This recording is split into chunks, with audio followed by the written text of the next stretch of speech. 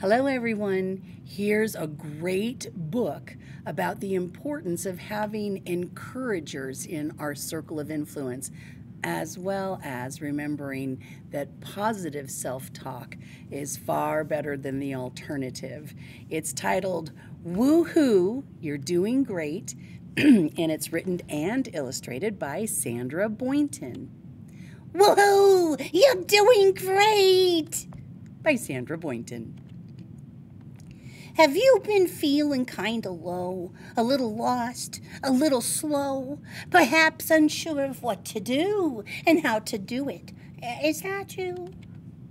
Or are you feeling quite appended, underprepared, and overextended? Or is it all too much for you? So much to learn, so much to do. Well, I can help you. Yes, indeed. I know exactly what you need.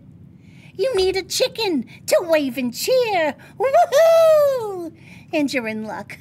I'm here, right here. There's surely nothing more fantastic than someone who's enthusiastic. Are you learning how to skate? Woohoo! You're doing great! Are you practicing ballet? Woo-hoo! You're A-okay! Did you teach yourself to bake? Ooh, you made that cake! Woo-hoo! Way to tap! Woo-hoo! Way to nap! Yeah, you woke me up. Oh, no, I made a mistake. I'm no good at this. But everybody makes mistakes. That's how we learn. That's what it takes. Woo-hoo for you. You tried your best. Perhaps you'd like a little rest.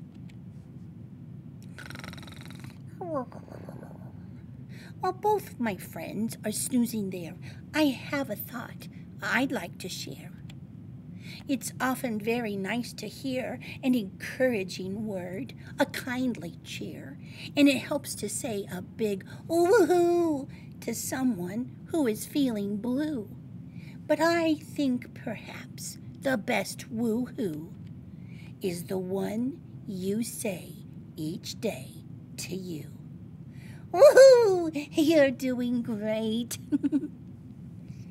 Oh, it's so true. I hope you look in the mirror and give yourself a positive affirmation every day.